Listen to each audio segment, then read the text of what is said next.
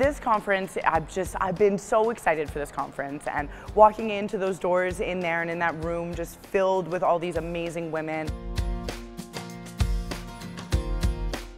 We are at the first National IBEW Canada Women's Conference in Toronto.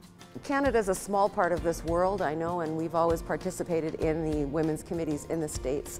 So it's kind of unique for us. So this has been years in the making. We had sisters requesting this back in the International Women's Conference in San Antonio. We've been working on it, trying to get support from our locals to make it happen. And with the support from them and from International Vice President Bill Daniels, it finally came to fruition this year. When the women get together, we communicate with one another, on a level that, I don't think exists at any other conference. But we all just have our own story, and we all got here in such a different way, and there's just so much knowledge and just such a great group. It's just so much inspiration to draw from.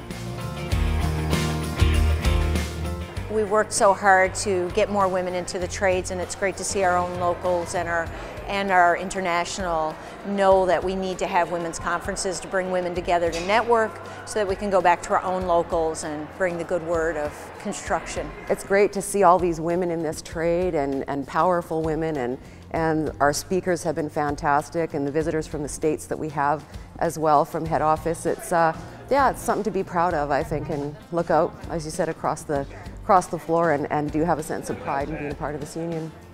You can't beat the feeling at these conferences. You walk into a room, and whether they're brothers or they're sisters, everyone's so welcoming, and there's nothing like it, absolutely nothing like it.